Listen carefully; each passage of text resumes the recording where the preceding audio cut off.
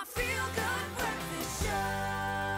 Now, the human digestive system is a complex series of organs and glands that process the food that we eat into usable energy for daily life. And in considering what we put into our bodies, research has shown that following a low-carbohydrate, high-fat diet increases symptoms of spastic colon and irritable bowel syndrome, especially for those with sensitive digestive systems. Now, Andrea, we were speaking about this the other day, the so-called Banting diet.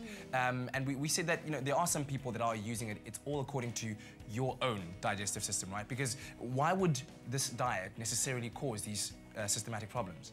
Well, if you look at the foods we eat, they all fulfill different functions.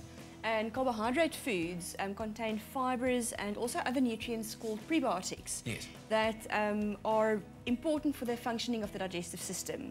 So depending on what type of eating plan you choose, one has to be mindful. And if you have a very sensitive digestive system, you may find that cutting out carbohydrates could trigger or aggravate symptoms like spastic colon, or if you have irritable bowel syndrome, just digestive sensitivities.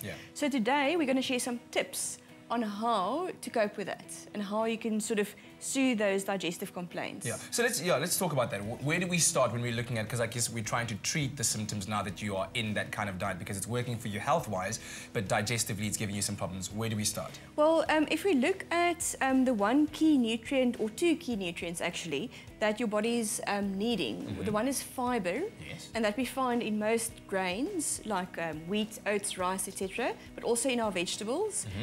So digestive fiber is really important for regular digestive function. But the nutrient that I wanted to focus on specifically today is prebiotics. So we often hear about probiotics. So prebiotics is something that we find in foods such as onion, bananas, and oats. So the role of the prebiotics are to feed the healthy bacteria in your digestive system. So I see you don't even flinch when I say... No, but I remember, because we were talking about it, that the probiotics eat the prebiotics and that's what keeps the system functioning. Well done. Okay. So there's supposed to be bacteria in our digestive system. They're friendly bacteria and they feed on nutrients from foods like onions, bananas and oats, amongst many others. So following a Banting diet, obviously you're going to eliminate many of these foods. And that's why sometimes these digestive sensitivities come out.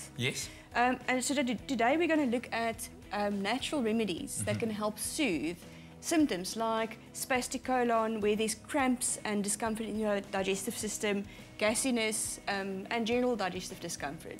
And I mean, just for those tuning in now, we're talking about the Banting diet, which is a low-carb, high-fat and high-protein diet, which a lot of people are taking on these days. So we're looking at the digestive problems that might be caused if you have a sensitive digestive system. So at home, remedies, naturally, what can we do? Like I say, we should always have fresh ginger in the vegetable rack at home.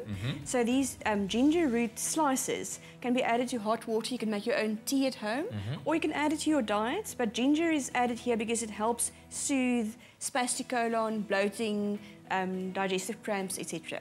So ginger is your #1 root for that.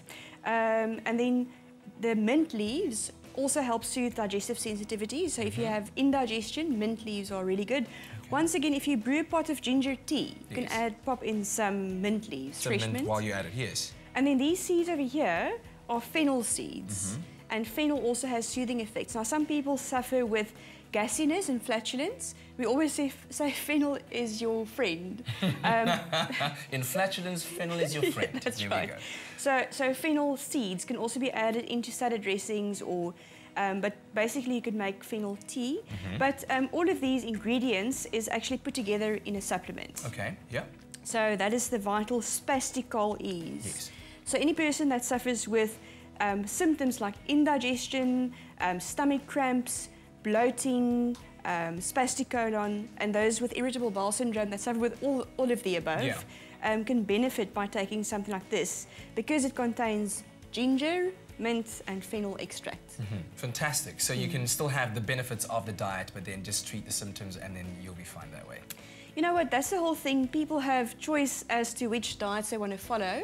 So each person has to figure out what works for them. I know lots of people are experimenting with these low carbohydrate diets, but at least we're giving them advice if they suffer with these symptoms to cope with that. Fantastic. Andrea, as always, thank you very, very much. And if you have any questions at home, of course, you are welcome to go onto facebook.com and follow at Andrea du Plessis Vital Expert to ask any of your nutritional questions. Vital Mini Rice Cakes, the better for you bite-sized snack, was voted Product of the Year for 2014.